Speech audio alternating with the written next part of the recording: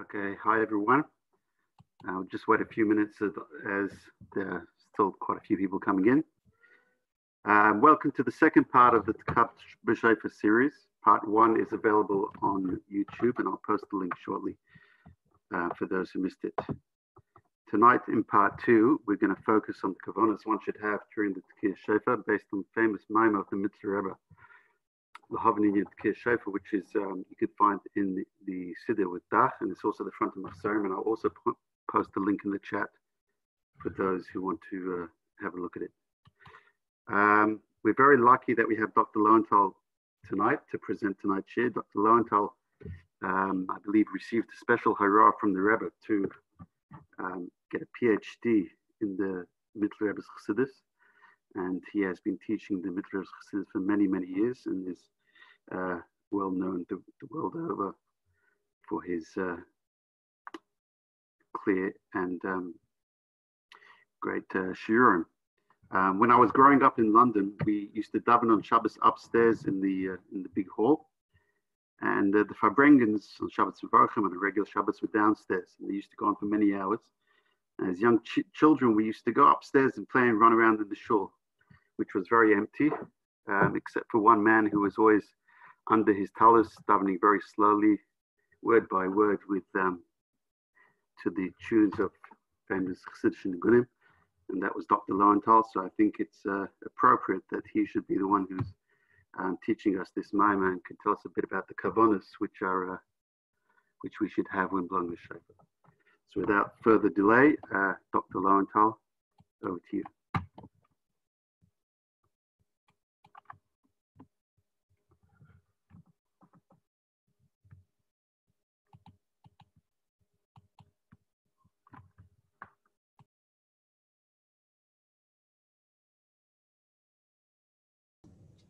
Okay, right. Are you able to hear me?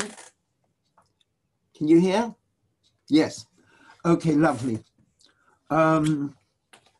So what I'm going to ask is if I will be able to share a screen, because I've tried to put together a PowerPoint to explain, like to summarize the different bits of this Maimah. It's a very long Maimah. As Moti explained, it's in the Siddur in Dach, and the new edition of the Siddur in Dach, there's a splendid new edition in 2 volumes. They've put all the footnotes from the end of the Siddur in Dach on the page, and they've also updated the footnotes and put a lot of interesting information.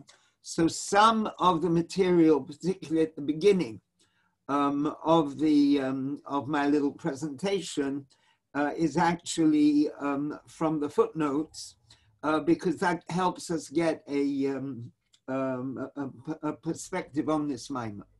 Now, the Rebbe refers to it as a Maimah by the Mittler Rebbe. There is in Hanochas Reb Pinchas, there is a Maimah by the Alter Rebbe, which basically covers the same inyonim, but in a different order. But the way it's presented in the Siddur, that's it's the Mittler Rebbe's style, and the Rebbe refers to it as being from the Mittler Rebbe.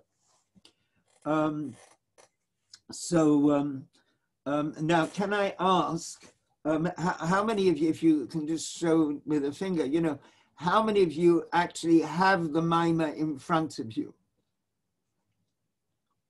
Yeah? Okay. Okay. So what I propose to do is what I often do teaching Mamorim, not always, but often, is that I'm going to go through it in English. So I'll be keeping fairly close to the text, but I'll be going through it in English. And what I want to try to do is that we should understand it. And so anyone has a question, please, if the host would enable people to unmute themselves if they want, anyone please unmute yourself and ask the question, interrupt, ask the question, because the whole idea is that it has to come into our seichel and be meaningful to us. So, you know, when a bar mitzvah boy says a maimah, you don't interrupt. Your audio is gone. but or a chosim for that matter. But if we're learning a maimah together, and it's the Rebbe writes in Sefer Minhagim that the Friediger Rebbe would often tell the Baal Tekiah to learn this maimah before blowing the shofar. And there's a footnote somewhere, Dafka, it should be the morning of the day of Tkiya Shofar, and it's a quite heavy maimah, and you know, adds considerably to the time organizing, you know, getting up, getting to shul, and going to the mikveh, Be'ezus Hashem in gute Zeiten, going to shul in gute Zeiten. So let's. I think I'm going to be saying it from the I have like you know, a photocopy from the new edition of the Siddur Imdach. I'm going to be saying it from there. I've got the PDF that Motzi sent out, and I also have here the Machzor. Occasionally the paragraphs are different, but we'll try and understand it.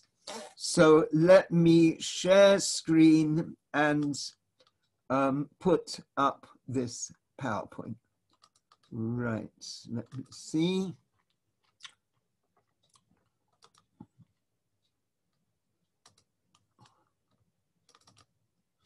Okay, are you able to see that title page? Yeah, okay, fine, thank you. Now, so it's called Lahaven Inyan Tkiya Shofar Pi Kavonas HaBaal Shem Tov Zal. And the interesting question is, well, here's just a little bit about the history of the maimah that we've already covered.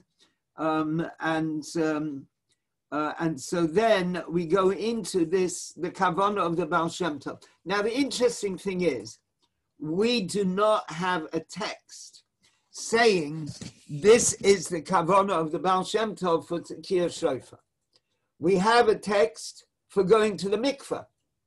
That's printed in Keser Shem Tov and in various other places.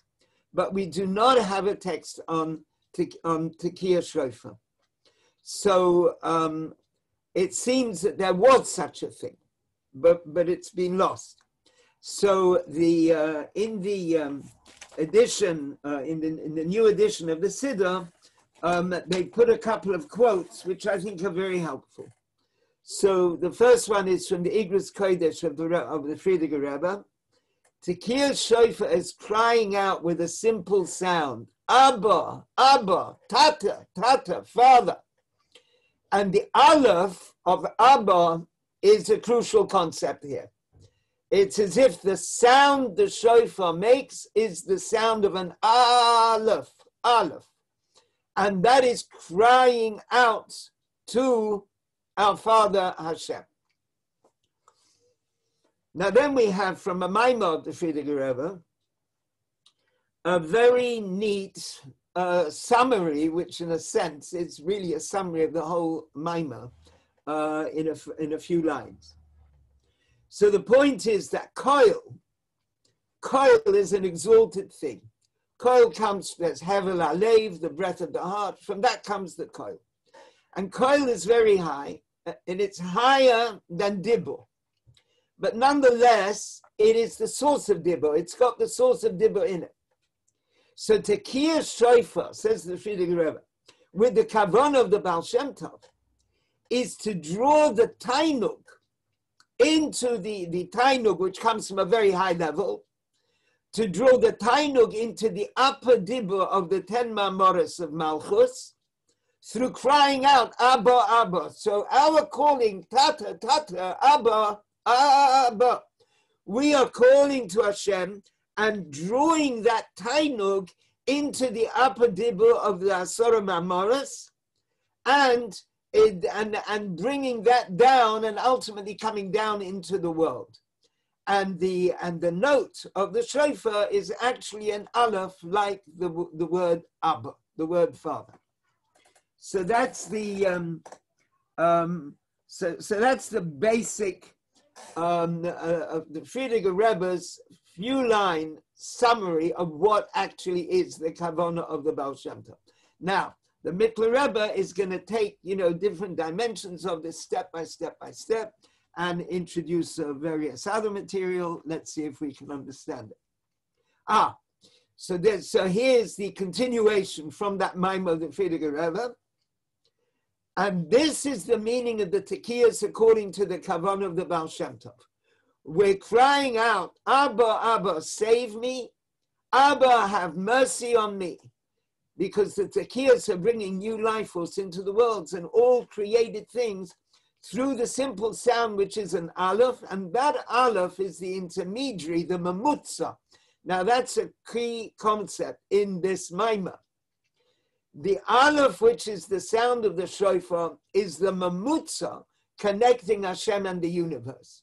So the whole idea of blowing shofar is we are standing there as a mamutza between Hashem and the universe, bringing the Elokus down. Before we actually start the Maimah, I'll mention that recent Shir Tanya is Igeres HaKodesh Siman Yud Daled, and Siman Yud Daled presents this idea in a very basic way that every year there is a new surge of life force, of chayas, coming into the universe from Hashem, and our blowing of the shofar and our davening draw that down into the world, and then it happens every day as well, the Alter Rebbe explains. So that is, in a way, that's the background of the whole concept, that the shofar is bringing down this new flow of life force. So now we come to the Maimah itself.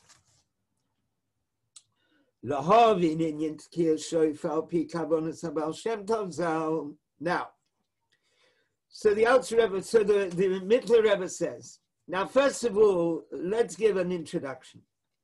There's the idea of koil and dibur. So now I'm actually taking the text, the Hebrew text of the Maimah, and I'm just saying it in English.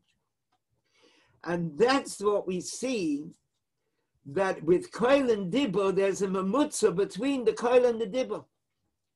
And the mamutza is not on the level of koil, and it's not on the level of dibur. It combines both, and it's the intermediary of both.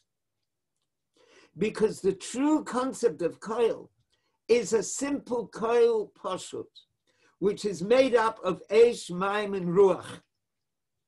And that is called, or it's called Hevel. It's called Ruach, or it's just Hevel, breath. And it's not at the level of the letters of speech at all. And that's koil. Koil is beyond speech. Whereas speech, dibur, that's dafka with expressing separate letters which come down in different ways, and they're made up, they combine in different ways. And so there's a very big distance between speech from the nature of the simple koil, which comes from the Hevel Alev. However, we see that koil and dibur have a connection between them, because the simple koil, which comes out with the 5 consonants. Now, the hey, moitzo, saper are the 5 kinds of consonant. I've put on the screen the English terms. These 5 kinds, guttural, sibilants, fricatives, labials, dentals, that's what linguists talk about when they're talking about language. But it's an ancient concept dividing up the 5 kinds of consonant. It's found in Sefer Yetzirah, and very often it is there in Chassidus. And the idea of 5 is to do with the idea of 5 gvuros. So the simple koil is divided up in this way by the consonants, so it becomes language instead of just a note. So that's the way in which the the coil, become the simple coil through the process, if you like, of the 5 consonants, divides into the letters of speech. And as it says in the Zohar Kodesh, coil and dibur are like klal uprat. So the coil is the klal and the dibur is the prat. And the prat needs the klal and the klal needs the prat. So the inyan is that there's a mamutza which joins them. And that's what we see, that it's impossible to present a koil pashut without saying the letter aleph. So now we come to the mamutza. The letter aleph is the mamutza, we could say. To get from hevel alev to dibur, there's the aleph, the mamutza, the intermediary, and otherwise the hevel alev wouldn't be heard. So let's look back in the Lashon of the Maimon. Because without the expression of the aleph, we wouldn't be able to hear this koil pashut wouldn't exist. So the letter aleph, the that is what is coming into the world. That's when we express that sound. This sound is heard with an aleph, and he goes into different ways of pointing the aleph. It's or ha with a hey, or a, or he puts other consonants, gay, da, fa, or different pointing, ga, da, or with melupam, gu. But the point is, there has to be some kind of initial sound, initial letter, which is the beginning of the sound, and that initial letter is the aleph. And so even though we hear the letter like oh and but this cannot be with the shlemus of the letter aleph as it comes in the letters of speech, because when we want to say the word and the letter aleph, what happens is, just 1 second. What happens is we put the letter aleph, we say aleph lamed pei. We have the letter aleph b'miluyai, so that aleph lamed pei is the full letter aleph, and it discusses that idea that the way that language works, that each letter has got its milui, but at the same time, when the letters combine together, it is the simple sounds of the letter which are connecting. We don't actually say the letter with its milui, but we connect the different letters together, like the 3 letters Oma, and like the letters that when they're said by themselves, they join together in one dibur, and the letters of that statement, they are koil. But but the only thing is they are connecting with their root, that you have the dividing of the sound through the chituch ha'oisius, through the different consonants. So when we say just one letter, we have to say it with its milui. If we're just saying aleph, we say aleph lamed pei, or reish yud shtiyim, or tzadik and tov. But when we're just saying one word, it just comes a simple letter. The letter aleph, it comes out as a koil pashut. So that's the way that language and the simple koil connect together. Now, sorry, I'm just trying to.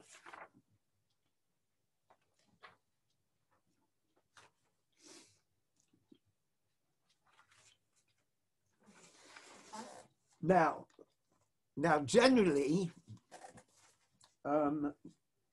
v'hinei lahavin hatam. Now, I just want to check that we have this. Yeah, so in the PDF, this is on the second page of the PDF. V'hinei lahavin hatam. So here he's explaining the idea of the mamutza, and giving the summary before we actually go into it. Whenever there's a mashpia and a makabel, there's a mamutza which includes both of them. Because in themselves, the mashpia and makabel are too remote from each other. And then it comes on to a moshel of the seed in the ground. So let's first see the way he puts it, this idea of the mamutza. Now, to understand why the expression of the letter Aleph vocally, since it's completely remote from the actual letters of speech, so the pure sound is distant from speech, and also why the expression of this letter Aleph. Let's first consider the whole idea of making one thing from another that we have with mashpia and makabel. Mashpia is one element, then transferring something to the makabel.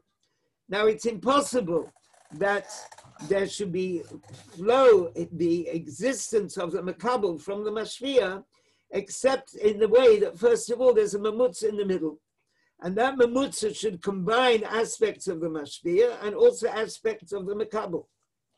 And that is, and through this mamutza, there should be expressed the hashvah from the mashpia to the makabel. Because you can't compare the mashpia and the makabel. And how can the mashpia contract itself so much that from it should become something which is not on its level? So first of all, there has to be the mamutza, which has got a quality relating to the olul, to the makabel, that the mashpia is able to relate to. And then there can be the hashpah to make something from the mahus of the illah, making the olul, even though the olul, the thing that's caused, is not on its level. Similarly, without this emtsoi, without this mamutza, where there's an aspect of the mashpia, you see, there's the makabel has to be in the mamutza and the mashpia has to be in the mamutza. And if you didn't have both sides, then it wouldn't be able to work. And so then he gives a example at the end of that paragraph, which is in brackets, is the idea of a seed in the ground. So here we have the interesting way in which Hasidus explains the process of growth of a seed in the ground. So you have the initial stage. One second. You see, you have the initial stage of the seed. And then the way it puts it in Hasidus, the seed starts rotting. It starts breaking up. And what is happening to it is that it's changing and it's beginning to grow. But the way Hasidus explains, the ruchnius in the seed is triggering off the power, the koyach hatzameach, which is in the ground. And that koyach hatzameach now collects with the seed, and from that comes the growth of what is being grown. So here we have this in a few lines here. So the seed which rots in the earth, from the ruchnius of the seed, it rises up and connects, it's absorbed in the koyach hatzameach, the power of growth, and that is the power which makes growth takes place, and it draws down the koyach, the spiritual koyach ruchni, in order to make a new thing grow, the wheat or whatever it is that is growing, that physical thing, through the combination of the spiritual quality in the seed, which arouses the spiritual koyach hatzameach. Right. So now we have the next paragraph in the PDF that Motzi sent round, and also in the machzor. So let me turn this off 1 second. Now, why isn't it moving? Right. So here, this simply summarizes what we've already been saying. The ruchnius in the seed arouses the koyach hatzameach, etc., and that's how the thing grows. So the ruchnius in the seed is the mamutza between the physical seed and the spiritual koach hatzameach. So all the time, the focus, of course, is on blowing the shofar. The ruchnius in the seed, that's the blowing of the shofar. That's that is the connection between the upper worlds and the lower worlds. Now we have the paragraph beginning with dugma ledava. So here's another example of seichel and midas. Now the radiance of spiritual haskalah, the radiance of the haskalah, the radiance of the idea of the thinking is spiritual. It's ruchni. And it becomes enclosed in the midas, which are in the mind, first of all. You see, we're talking of getting from the midas in the seichel to the heart, from the intellectual concept in the mind down to arouse a experience of emotion in the heart. A person learns chassidus and becomes inspired. What are the steps in that? So the first thing is that in the learning of something exciting spiritually, the first thing is that there is the or, the radiance of the intellectual idea, which is something spiritual. And the first step, it is enclosed in the midas shebeseichel tchila. There are emotions in the mind. And through them, the seichel flows down to come into something else, to become a real hisvailus hamidus, the excitement of the person, the enthusiasm of the person. And he's they're enthusiastic because of the idea that they were thinking about in their mind. So when we consider this in terms of analyzing the mamutza, the source of the hisvailus of the midas was first of all absorbed in the spiritual seichel. And through the power of midas, which is in the seichel, because in seichel there are midas as well. Because these midas, they have the quality of the hisvailus that the person's later going to feel in his heart, and they are the source of that hisvailus. And so they are also the last aspect of the power of the spiritual seichel.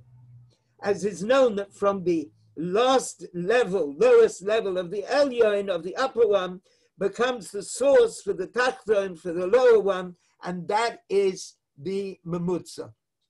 So the midas of the seichel are the lowest aspect of the seichel, and they are in fact the source of the spiritual hisvailus in the heart, right? It should be emphasized in this in this slide that when it says hisvailus of the midas, the last line, it means of the heart. So therefore, the midas of the seichel are the intermediary. Now, if we can just pause for a moment, the style of the Mittler Rebbe is to bring many mashalim, to explain something, and looking at this way and looking at that way. It doesn't come up in this maimah, but it does in some of his mamarim, that he'll go through a whole way of explaining and say, you know what, loy kanal, not like that. Let's look at it another way. And it's all as if we are following the thought of the Rebbe. He's inviting us into this thought process where he is analyzing this concept. And you can say it very briefly, like we had in the slide at the beginning. That's you in a sense you can say it all in 4 or 5 lines. But the Mittler Rebbe wants this perception that Hasidus is transmitting to us to really become part of us. And so seeing it in different relationships, different aspects, and you suddenly see this example and you see that example, and you see the way that this is actually the way in which the world exists. There's all the time this different aspect of a mamutza here, mamutza there, and you're suddenly aware of this, the whole of existence is permeated by this model of the higher level and the lower level and the mamutza in between. And there are all kinds of different ways in which one is able to see that. Now, especially when we're talking about the process which goes from the highest level of mind down into emotions, from emotions into speech, and it could be from speech into action, which is actually the model of what is happening by blowing the shofar on Rosh Hashanah. We're drawing the Elokus down from the highest level, down, down, down, down into the world. And it's a matter of seeing that, of seeing the reality of that. Now let's have a look at the next step. Because the next step is from, now that's in the middle of the paragraph still. And similarly, kamoichein min hamidus la'oisios hadibur, from the emotions. So the person has emotion in his heart, and now he's going to say something about that. So from the breath of the heart, you see, you got the emotion in the heart, and from the heart is a breath, is a hevel halev. So from the breath of the heart, there's a koil poshut. So in this process, also, there has to be a mamutza, and that is the letter Aleph, which is the source of all the other letters, and it's the first letter of the Aleph base. And from the Aleph come all the other letters through the 5 kinds of consonant. And in that way, the hevel of the heart is able to connect with all the other words that the person wants to say.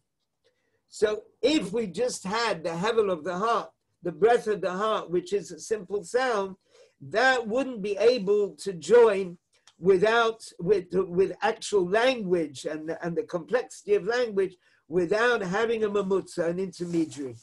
And that is the letter Aleph, which is heard with that sound.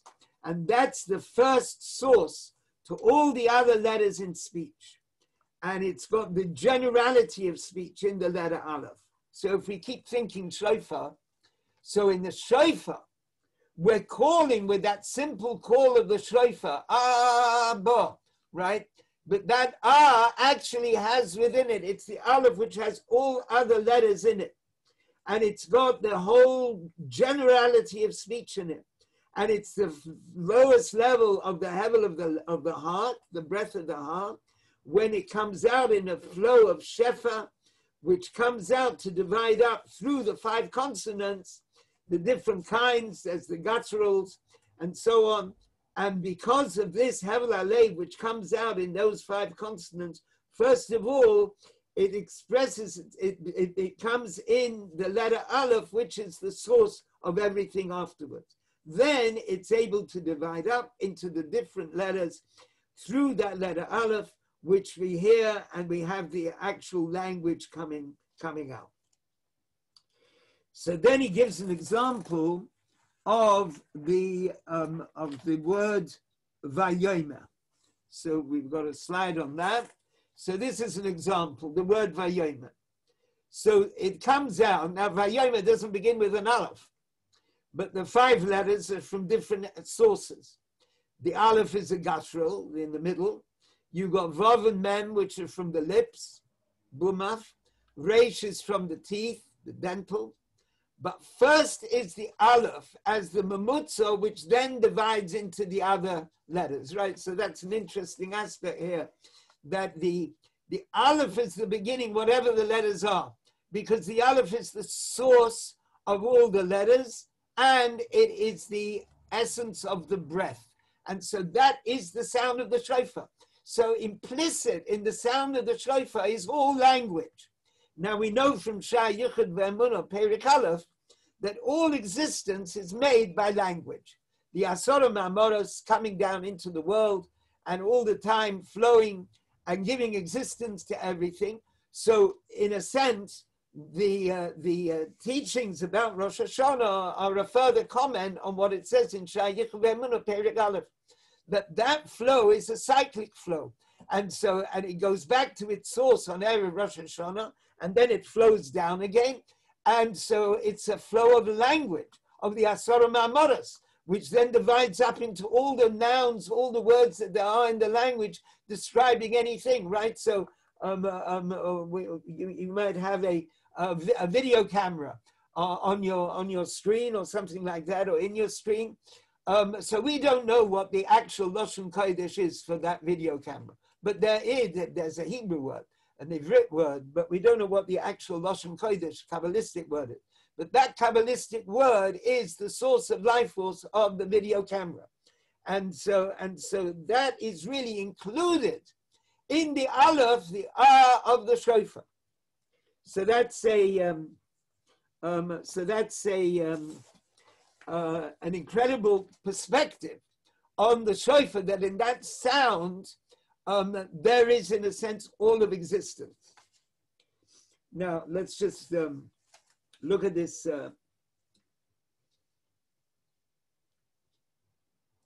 I think we can go on to the next paragraph, Ukamoy Chen, right? We've got Ukamoy Chen, Ukamoy Chen Mamash. So this is on page 16 of the PDF, which is basically, the PDF is from the Machzor, I can see. Okay, so page Romans 16, Ukamoy Chen. Now this applies also to letters of machshava, right? So that's the flow from seichel to thought.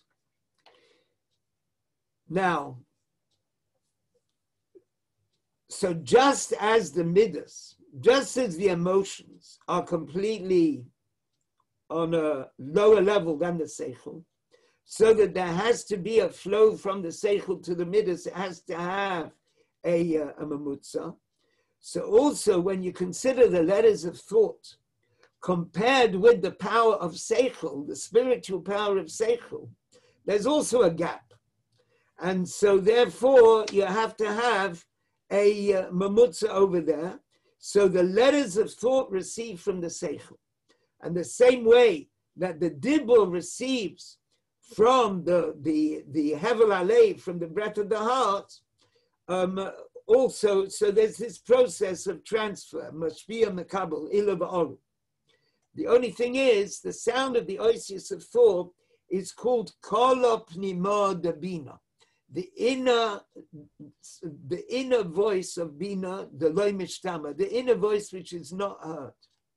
So one must say that this also has to have a mamutza, as we had in the other examples, and so too in the case of the letters of thought, because as we had with the words vayomer, so then we have the word vayomer the way it is in machshava, that a person thinks the combination of letters that makes this word vayomer. So the basis of that, the thought which divides up into this or ha-seichel, which is the radiance of seichel enclosed in this word, comes through a mamutza, an intermediary, and that is from the letters machshava and their first source. And it's also the last aspect of the seichel. So what is that? And through that you get the actual word that you're able to think. And so what is the mamutza? In the seichel there are letters. Now even though the seichel itself is beyond language, but in the seichel there are letters. Now we're here talking about the power of seichel. It's different to thought. We're not usually conscious of our seichel. We are conscious of the thoughts that we have. But higher than thought is the actual power of seichel. But in that power of seichel, there are oisius. Now, oisius are letters, and they are also definitions. And it may be different ways of defining something. But they are there in a concealed way, very much concealed, absorbed in the essence of the spiritual seichel. So, because every koyach, every power, like speech or whatever it might, or sight, there is certain letters that it has, and the way it's revealed in a metzias, in existence, this way or that way, that a seichel and svara, that one idea can be written in this way, and also it can be written in another way, even though it actually means the same thing. You can describe the same concept using completely different words. One set of words describes the concept this way, and then you have another set of words which are describing the same concept, but it's completely different words. So therefore, these possibilities of words, they're included in the koich of seichel, much higher than the actual letters of thought. So the seichel is a realm of possibility, infinite possibility, you could say, where there could be all kinds of different ideas which flow down into different formations of letters. And the Maimah gives the example of the idea of the thought, the letters Adon Olam. Now that is the concept of Hashem's mastery of the world, and one thinks about this idea of Adon Olam in one's thought, and one can, and that is something we can feel, and we can think about them in distinct ways. But before one thinks about them, there is in one's haskalah, in the mind, in the koich of seichel, there are these letters Adon Olam, but they're hidden there. We don't notice them because they're so subtle and they're so much observed in this seichel of Adon Olam. So that means there are spiritual levels. 1 second, we're going to look at this more. So there are these spiritual levels, and as there are these spiritual letters, so just as there are in language, there are 22 letters, and in thought, there are 22 letters, and this is very different from the Aleph of the Kol Pashut, because in the Kol Pashut, in the simple sound, it doesn't divide up into 22 letters, but the letters in the seichel itself, they are the mamutza. So we have the Kol Pashut, which beyond, and then we have the seichel hamamutza, and that has got the essence of the seichel, which is beyond the oisius, and then we've got the actual letters, which are there as well. Let's have a look at the slide. The beginning of the letters of seichel is the aleph, and the source of the letters of seichel, the letters of seichel are the source of the 22 letters of thought. Now, the letters in seichel relate to the higher aspect of seichel, beyond letters. When the aleph of the letters of seichel has within it the kol pnimi of bina, which we mentioned before, the kol pnimi, the lo yishtama, which isn't heard, it flows into thought. And through the 5 gvuras of Mansapach, it divides up into the 22 different letters. Now it's interesting, this 5 gvuras of Mansapach seems to be like the equivalent of the 5 types of consonant. That's the Hey gvuras and the 5 kinds of consonant, Hey Moitza Saper. And that's like the Hevel Alev being divided up into the letters of speech through the 5 kinds of consonant. Now,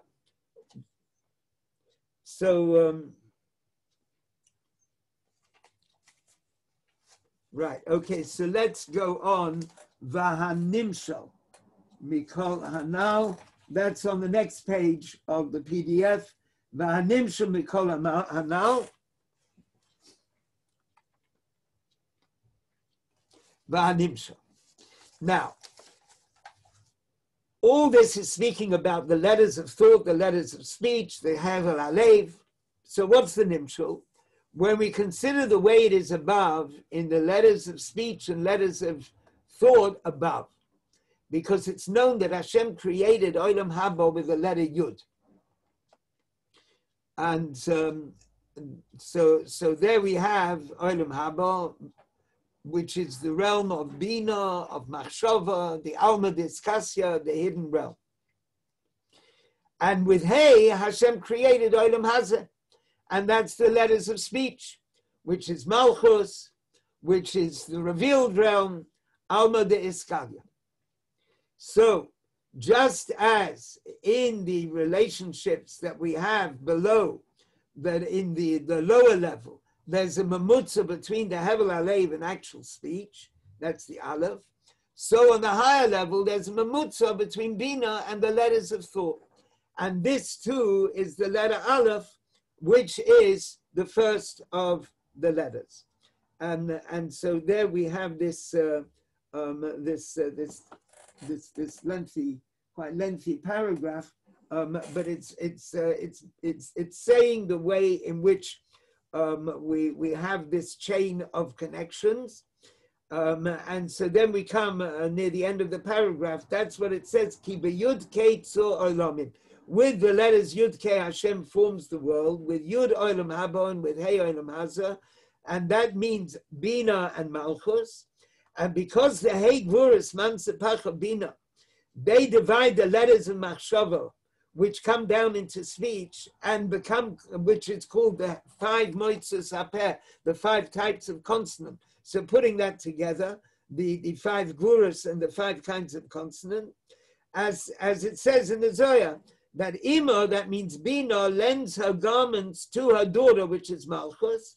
As it says, the mother is like the daughter is like the mother. And so that's the way in which Hashem forms the world. So this is the process of creation. It's as if what the Mittler Rebbe is doing here is like opening up the bonnet, if you like. You know, you open the bonnet of the car, and you can see the engine. You see all the different bits of the engine. You know, here the cylinders, here's this, here's that, all the different bits. And so the Mittler Rebbe, he's opening up this perspective on this process of flow, of levels from the essence of Seichel, and the Seichel which is beyond letters. And then the way there's an aspect of Seichel which has within it hidden letters. And then there's the step where it begins to connect with actual letters of thought. And then from letters of thought, it comes to letters of speech with the aspect of the Hevel Alev, the breath of the heart coming into it as well. And the way in which this flow of Ruchnius to the Mittler Rebbe, it's an absolute reality. When he says V'hanimshel, he's looking at a total reality and he wants to share that reality with us. Now, we then come,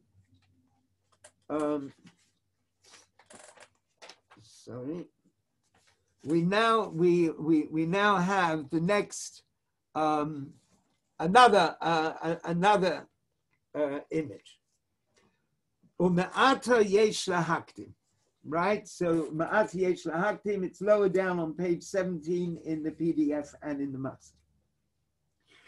So now there is a second Hagdama. So all this was the first Hagdama. And now we have the second Hagdama, which is a new way of describing the whole thing. Now, let's, let's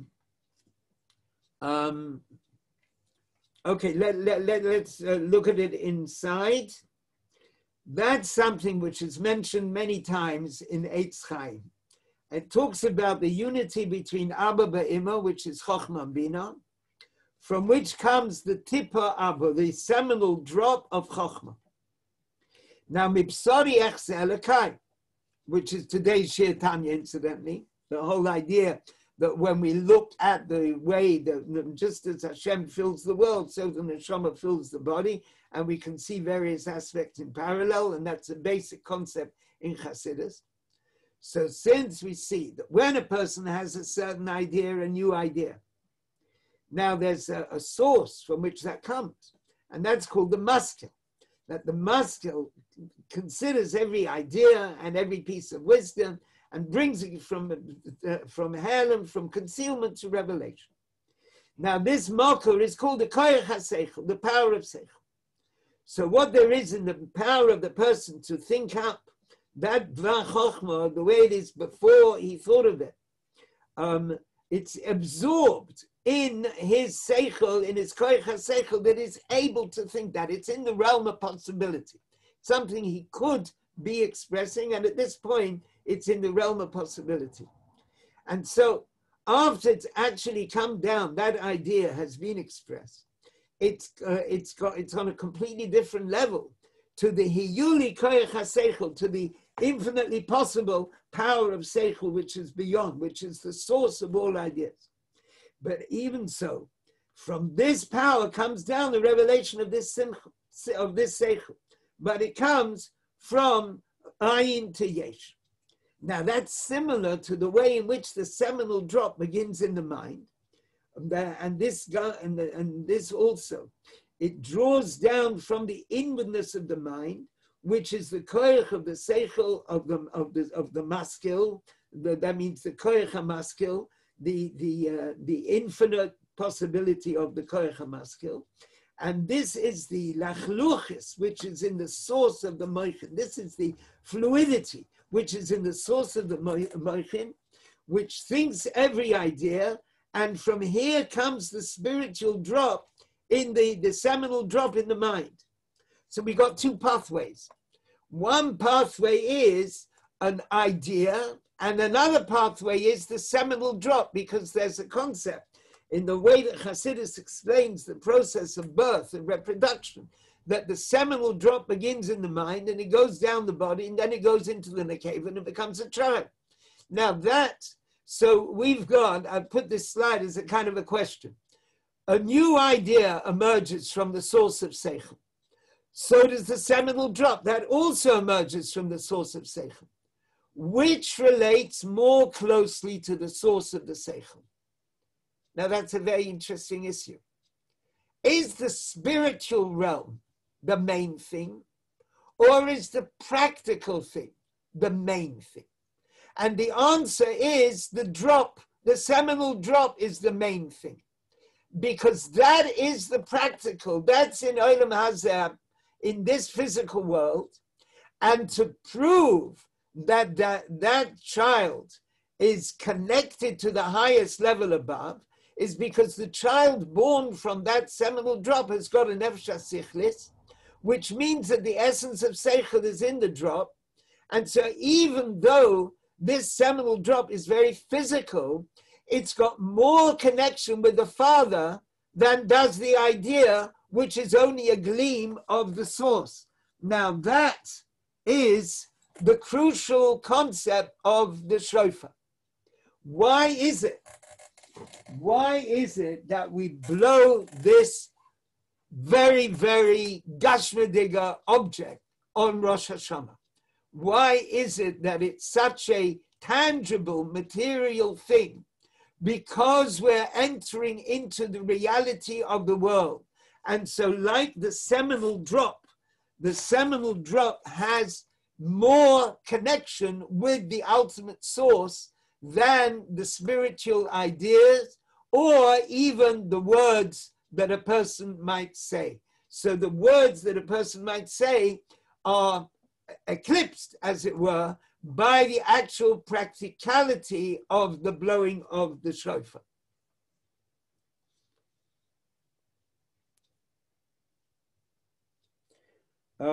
So I think we can now go to the next paragraph.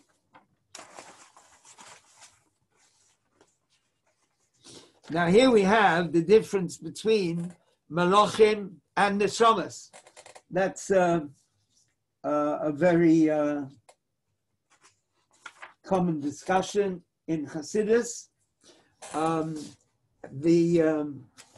That's the difference between the birth of Neshamas and the birth of Malachim. The source of the birth of Malachim is from a very spiritual thing.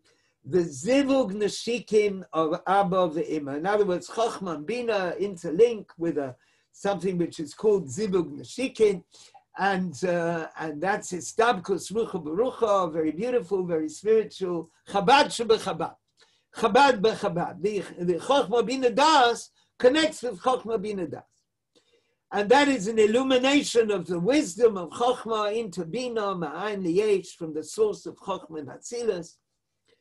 And just the same, it's similar, like parallel to our power to think up ideas. That's very nice. But Neshamas, Abul Shoyresh and Neshamas, comes from Zivul Gufni, the Zev and Ukva. It's a male and female. It's the lower spheres, Chagas Nahi, connecting with Malchus, like Zer, Zor, and Nukva. Or like in a human being, you've got the idea in the mind, and you've got the actual physicality of the body. And with that, there comes the mind, the churin, the quality, the seminal flow from Zor, which comes from the Pnimius HaMorchin of Abba, of Chochmah, which is called Tipas Abba, the seminal drop from Abba. And even though it's very coarse, nonetheless, it's got within it Atzmus. And so in the same way, that Tippa above, when we're talking about above in spheres, infinitely beyond, we have that interaction, which is the atzmius of the Matzil, which creates the neshamas. And that's why a Jew is called Adam, Adam Elek Elyon, meaning that Adam is like the essence above. So therefore, we come from a more physical bond and connection. The neshamas come from a more physical level, and it's that physical level which is represented by the actual blowing of the shofar. So now we come to the next paragraph, V'zeu. V'zeu gamkein. Right. Excuse me. Next slide. Now, so there we have the shoresh of the Indian of Rosh Hashanah, which is the idea of building the nukva, building Malchus. And it's very interesting here that here he presents the idea that is there in Igeres HaKodesh Siman Yud Daled on the one hand. That's the first one, number one. Malchus pours new life force to the lower worlds, which means drawing new moich into the spheres and Malchus through a flow from Chochmah, which has never flowed before, it emphasizes in Tanya. And another thing which Tanya doesn't mention, and it's less often mentioned, I discussed this with a few people, it doesn't come up very often, but it's very interesting. Our neshama gets a hischadshus on Rosh Hashanah. It's not only the world which is getting a chidush, and we are there, and we've got the power to connect the world with Hashem, and we're recognizing Hashem as King, and so on. Our neshama gets like a new flow from above on Rosh Hashanah. So because Rosh Hashanah is the time when Adam Rishon was created, so at that it's like we are being recreated, and it's an interesting concept, and it's unusual in a sense. I haven't seen many places where this is.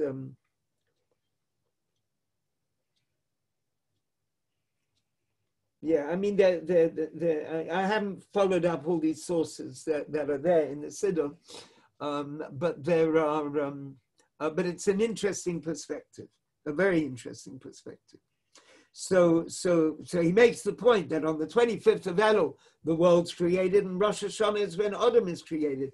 And so that means it's the actual quality of the birth of the neshama from Tipas Abba, from the seminal drop, from Chochmah, from higher. That is what is happening on Rosh Hashanah.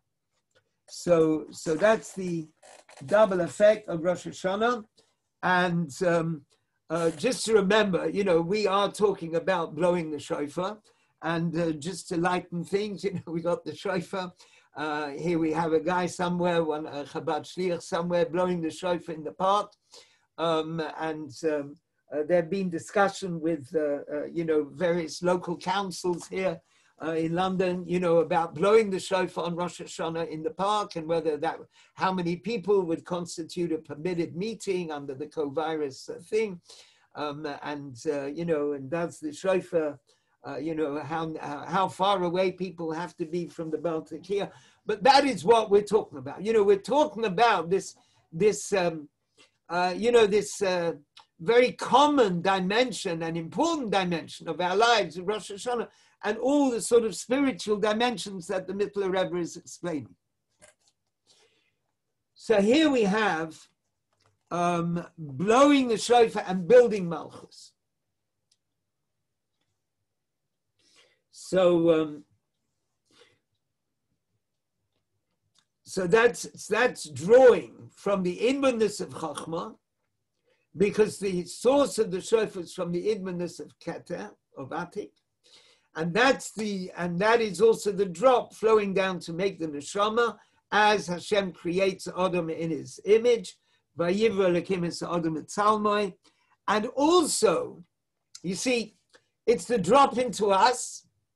And it's also the drop flowing into Malchus to give life to the world. So it's a double dimension to the shofar. We are getting more chayas, more spiritual chayas, and the world is getting more chayas. And our job is to connect the world to Hashem.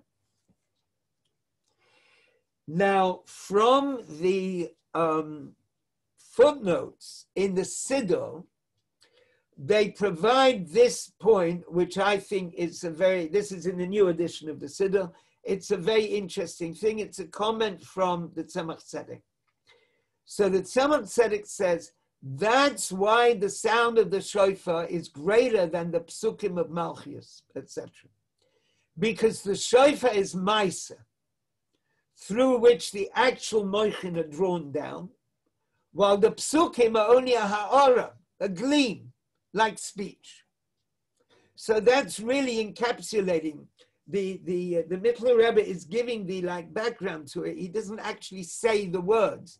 And the Tzemach Tzedek is supplying this, therefore we see that it's the sound of the shofar which is the real crucial thing, because it's the shofar which is the Maisa, like the tipper, drawing down.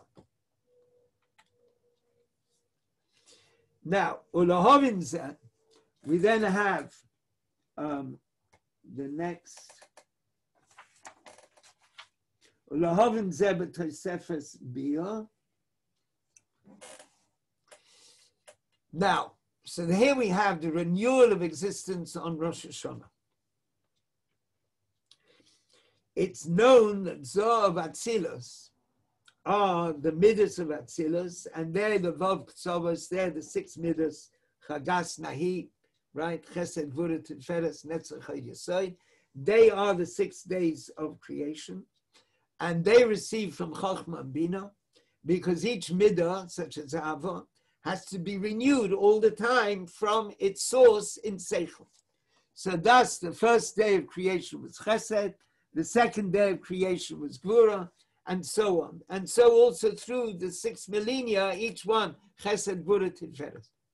On every Rosh Hashanah, all of this is renewed. And it has to be renewed with a source from the source, which is Chochmah and higher, right? Now that's that's something that we understand from Igeres HaKodesh Siman Yudalet, this kind of concept. And then if we look at it in terms of spheres, the spheres flow into Malchus and from there into the world, but they're renewed from above. So drawing from the flow from above into the spheres is achieved by blowing the shofar. But all this is external. Let me just, that's the on page 19 in the Machsa and the PDF.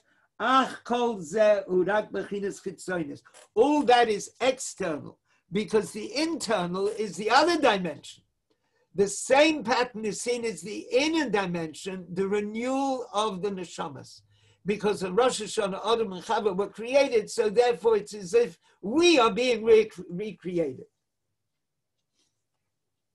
I remember many years ago being in an English shul, and it was Rosh Hashanah evening, first night of Rosh Hashanah, and in front of me there's a gentleman and a little girl about 10 years old or something, and she comes in, she's wearing a white dress, she comes up to her father and stands in front of me.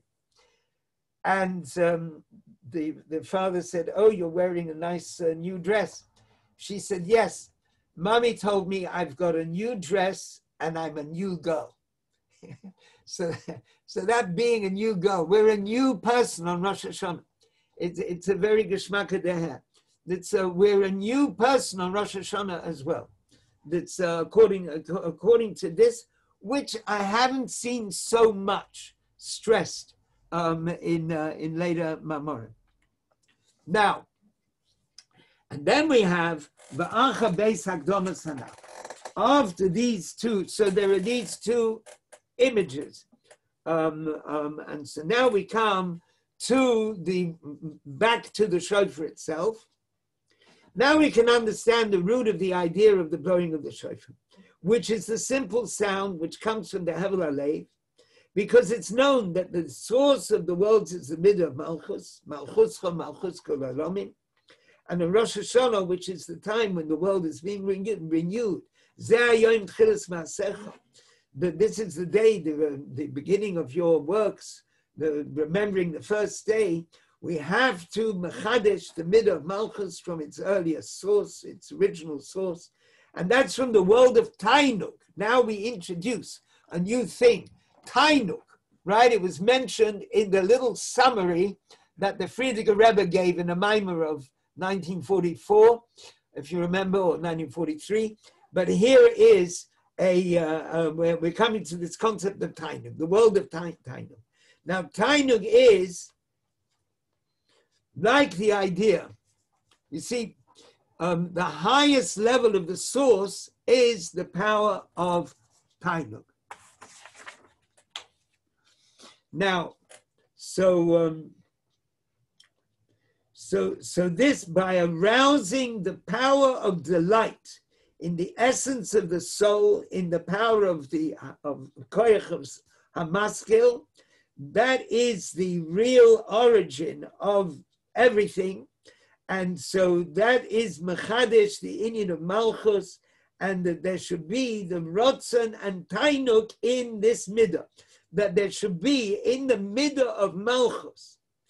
Kaviyachol, it's as if Malchus gets weary, kaviyachol, lahavdil, and it needs to be mechudash, and we have to draw down this tainuk from its source.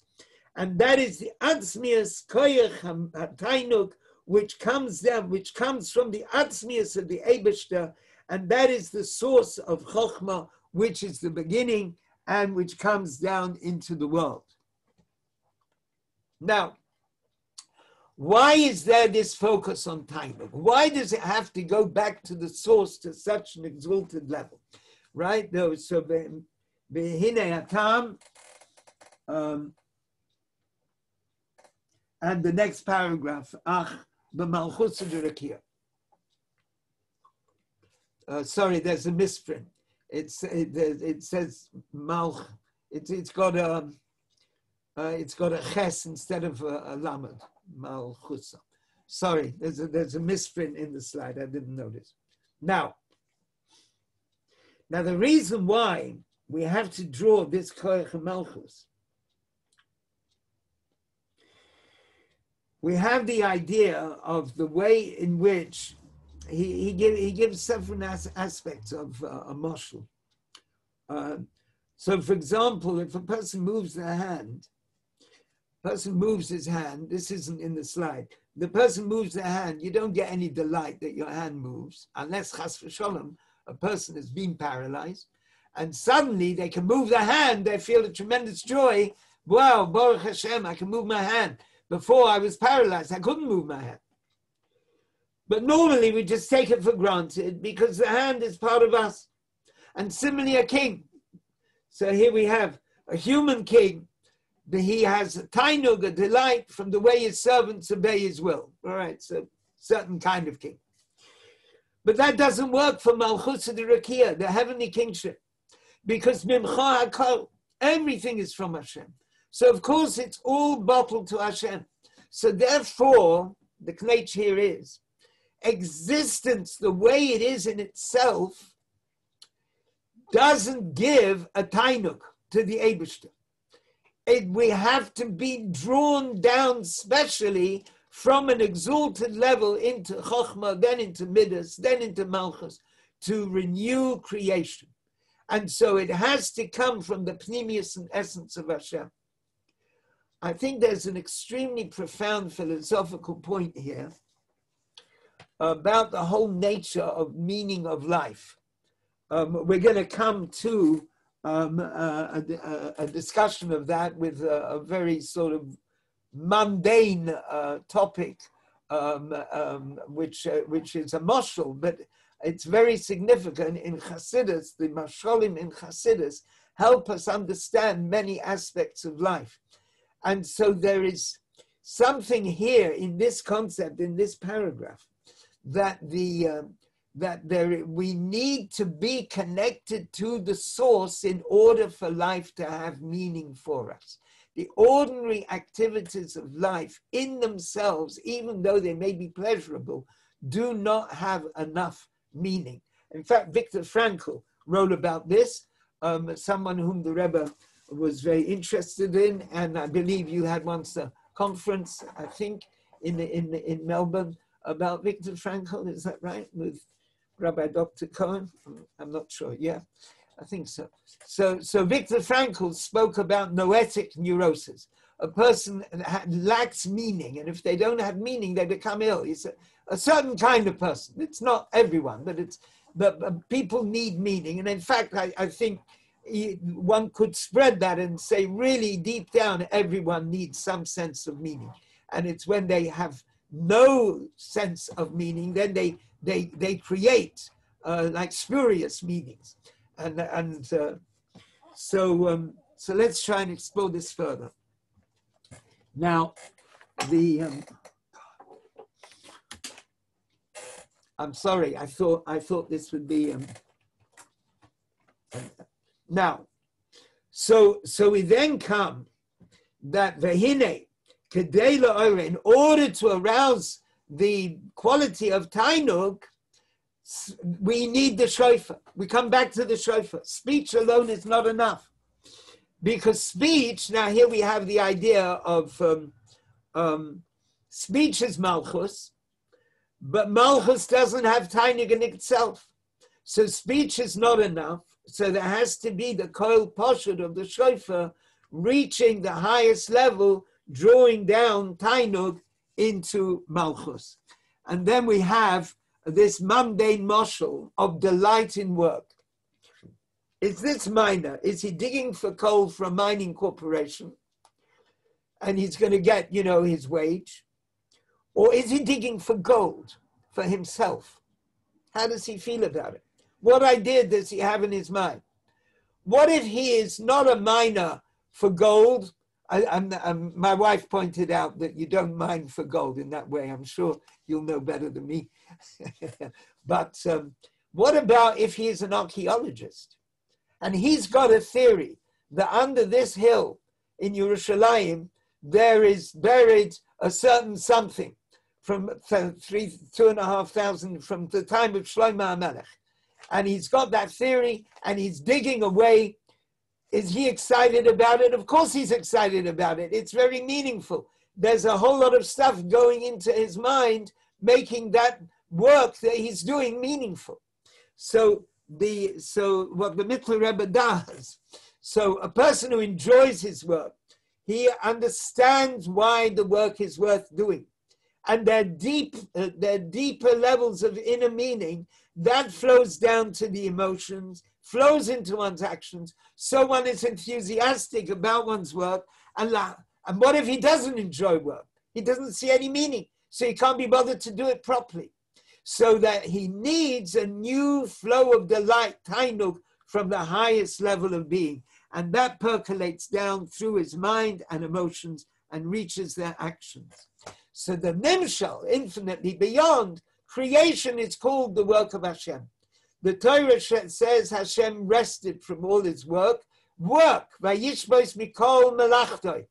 That's, I'm afraid I have to speed up. I know it's quite late for you at night, but also, unfortunately, there is a Lavoya here in London, Rabbi Yeshua Raskin, Oliver Shalom, most wonderful, wonderful person, passed away, and the Lavoya is soon, so I have to rush this. Now, he rested from all his work. Rosh Hashanah is the time for a new flow to come from the essence. in order to infuse tainug, delight, into the work of creation. And this comes out through the call of the shofar. So that's the other aspect of the shofar, the delight that is coming down into existence.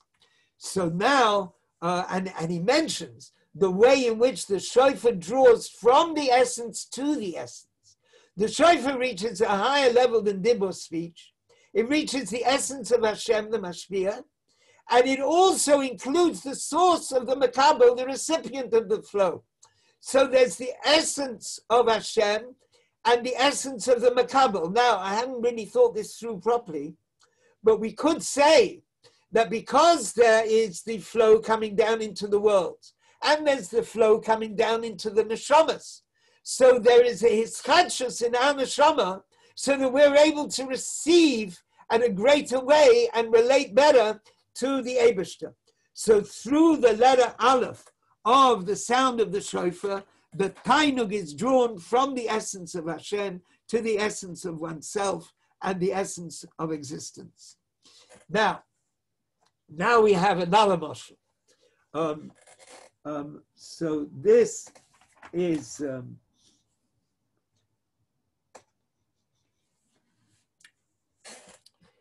that idea.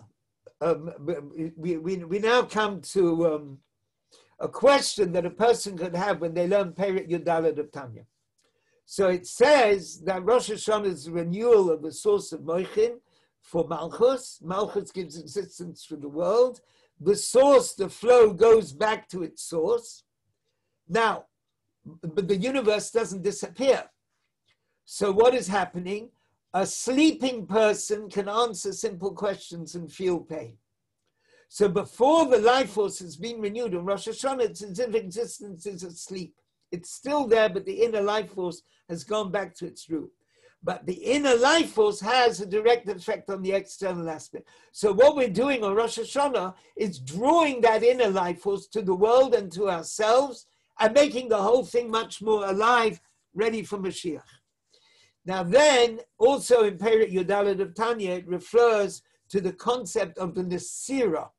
The Nesira, the separation of Zohar Malchus. So now there's a bit about this. The concept of Nesira. First of all, we have the idea of Chochmah, spheres of Ze'ampin flowing into Malchus, right? Now, the thing is that before Rosh Hashanah, there is the idea of Malchus and Zohar being on the same level. They're on the same level and they're like joined together, like Adam and Chava before Chava was separated from Adam. So that's the Nesira, this separation. The Nesira separates Zohar Malchus. And so that's where it says, V'zehu inyan ha-Nesira.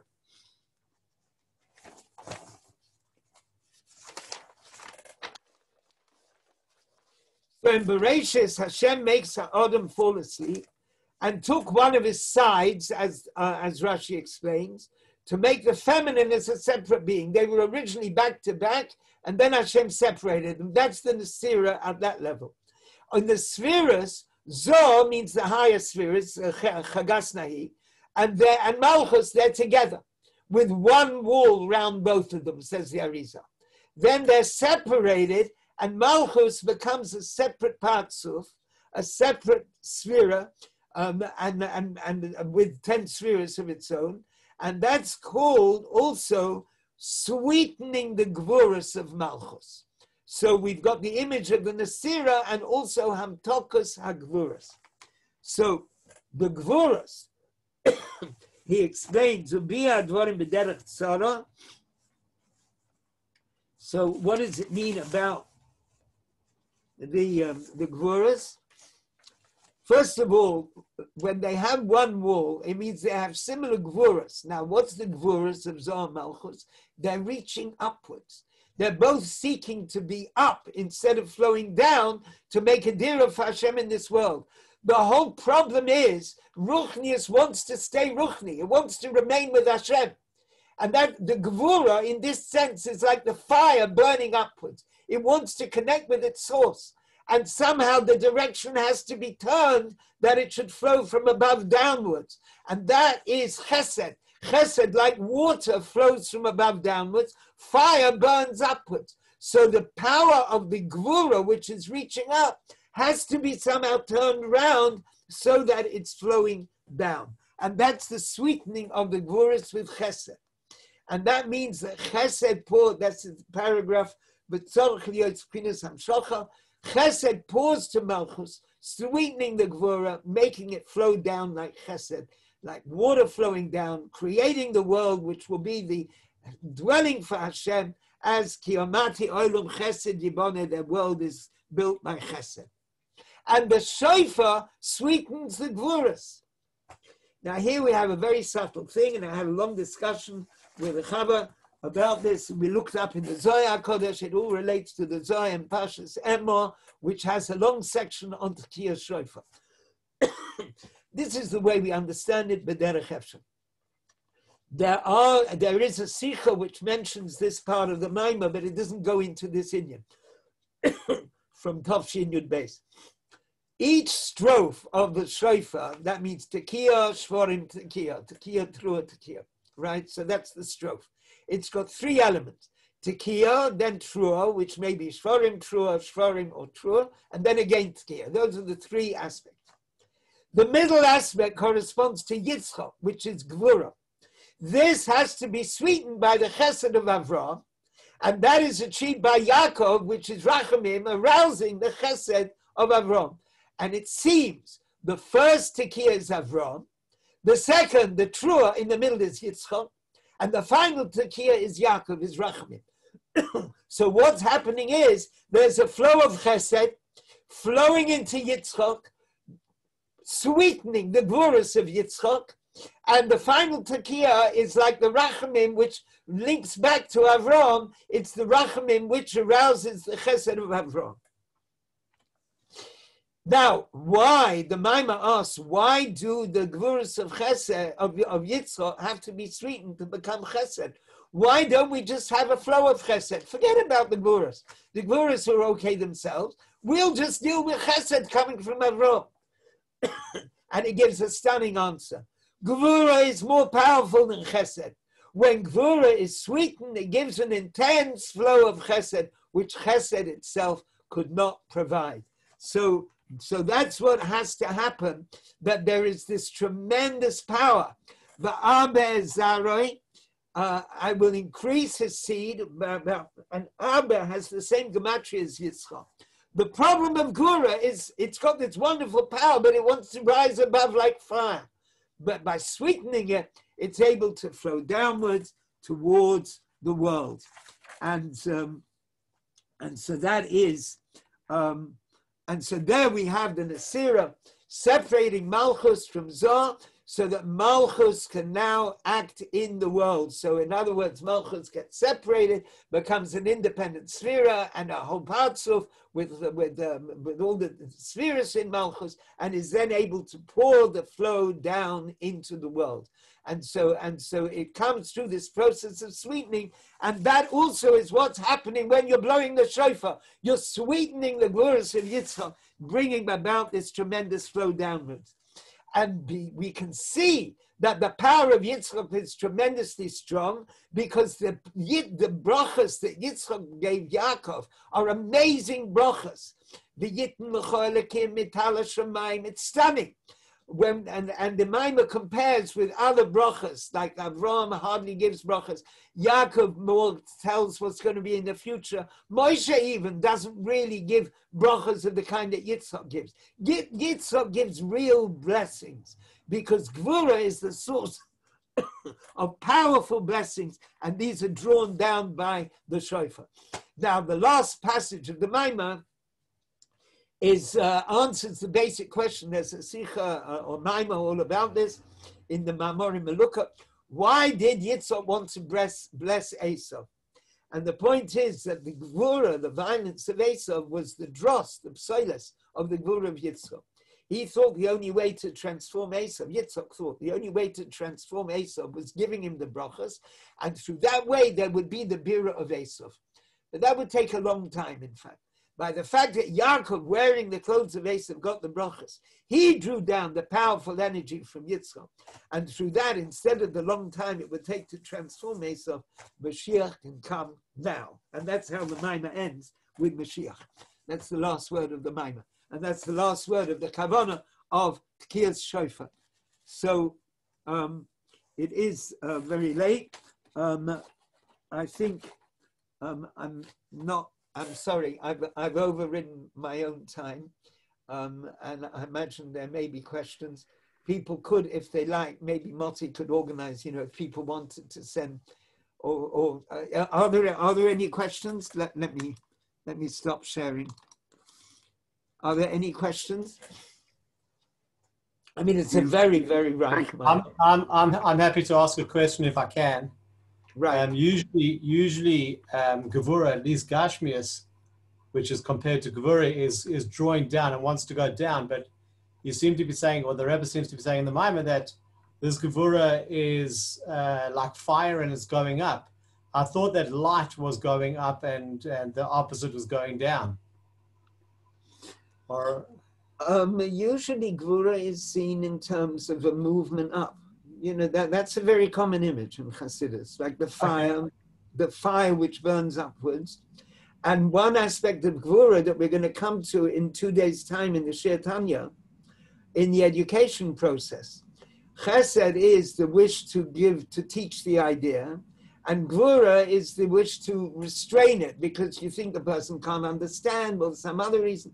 So Gevura is always like a withdrawal, whereas Chesed is involvement.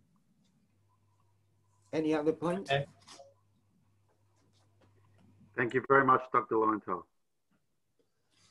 Well, I would recommend people just take this as a kind of overview Hakdama and learn the Maimah inside.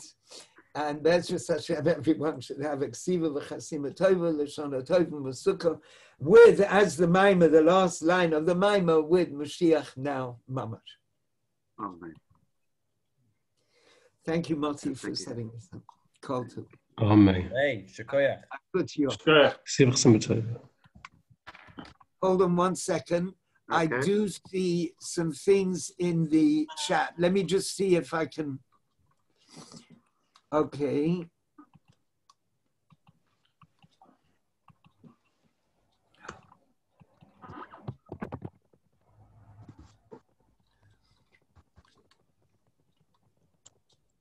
In the marshal of the seed, Melamata Lamaila, to arouse the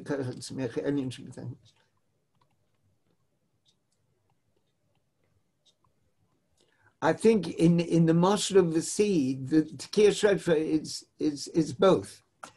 And all the time, it's both. It's the point where both the upper and the lower connect.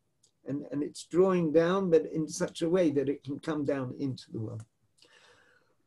All right. I got you to everyone. Can the slides be made available? Yes, I'll email the whole thing to Moti, but I can't do it this minute. Okay. Okay, I got you to everyone.